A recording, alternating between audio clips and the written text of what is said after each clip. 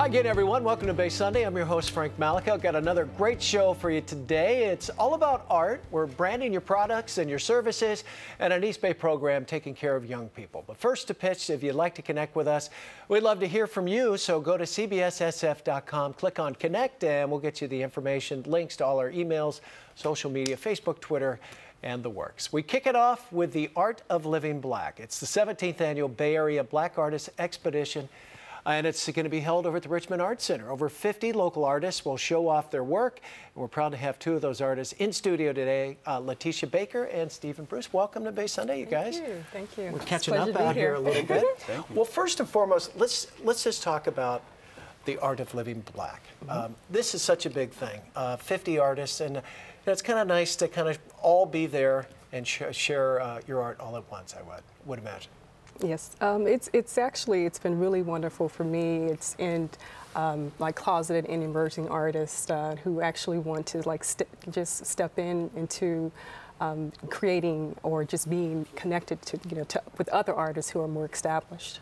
Yeah, and everything imaginable, I would think, because we'll talk about your art in a minute because it's a little unusual, but from sculptures to you work with copper, everything, right? Yeah, I think that's one of the exciting things about the show is you have such a diverse artist who come from interesting backgrounds. Some are formally taught, some came to art through different directions, but the diversity of the artwork that's on display, the mediums, is pretty exciting. So it makes for an exciting show. Well, that leads into Letitia. Tell our viewers what you do. Okay, well, I am a pyrographer. I create wood burn artwork from just recycled materials, wood, paper, anything that I could pretty much get my hands on. So it's something that I've been doing for 15 years, and I've been enjoying it. How does that happen?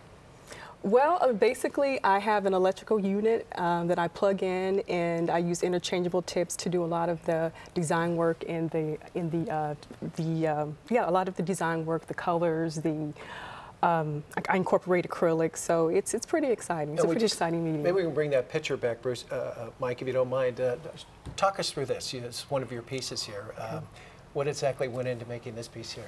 Well, actually, it's a recycled plywood, and basically I incorporate, it's not really a mixed media piece, but I use a straight edge wood burning tip, and I first freehand draw the image, and then I pretty much pyro etch the image with a wood burning tool. And how big is that?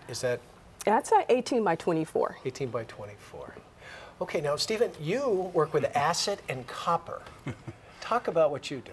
Well, really what I'm doing is I'm taking what happens naturally in the environment, like the Statue of Liberty, patina, and I'm manipulating color change through different acids.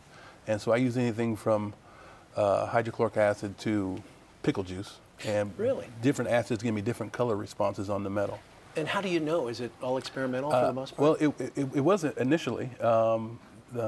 When I first started, I would do little tiles and just did experimentation for about 2 years, trying to develop a color palette. And once I knew what I could create, I go back and now the work, if I'm calling on a color, I could pull whatever I need, whether it's hot sauce, pickle juice. Whatever, because it all reacts differently to the copper, right? Absolutely. And some of your work has been, it's on the Big Bang Theory, one of our CBS programs, The Social Network, The Avengers, some movies, so it's pretty prime time, I guess, huh? I think the new movie coming out is the sequel to The Avengers, Iron Man 3. It's coming out this fall, or this spring. So I just got fortunate and met the right designer at the right time, and things have worked out really well. And is it in the background, or is it? It's in the background, and as a matter of fact, in the Avengers, it took me a while to find it. But in Horrible Bosses, it's in the scene where Jennifer Aniston is nearly nude, and so it's a pretty prominent scene. Okay, so. I guess so. Minute what? We talked about it off camera, but is it tough to let art go? You spend so much time making a piece, or you mentioned it's like birthing a baby, I guess, right? It is a birthing process, and I, create it and just release it into the world, and I hope it goes home to a good home. Yeah. So usually it does. I stay connected with the collector.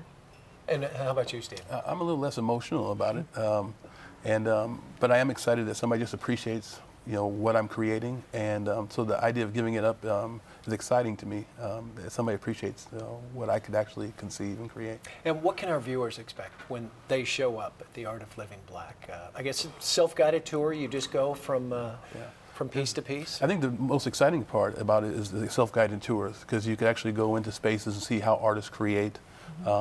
We have a satellite show at American Still Studios in Oakland where we'll have 10 artists. And so you'll see anything from Acid on Copper to Letitia's work. Thea Arthur Wright, I think, who was on the show last year, has a unique process. And so well, it wouldn't be right if we didn't show this. Dana King, our old friend Dana King here at KPIX, she's an unbelievable sculpturist. She and is. This is one of her pieces. She'll be there as well, right? She Absolutely. is, yes. Absolutely. And actually, the art tours are they're 2 dates, 2 weekends, February the 23rd and 24th, and March the 2nd and 3rd. I saw you looking at your notes. I've got some too.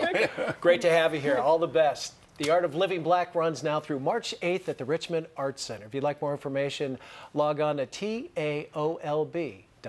Back with more Bay Sunday right after the break.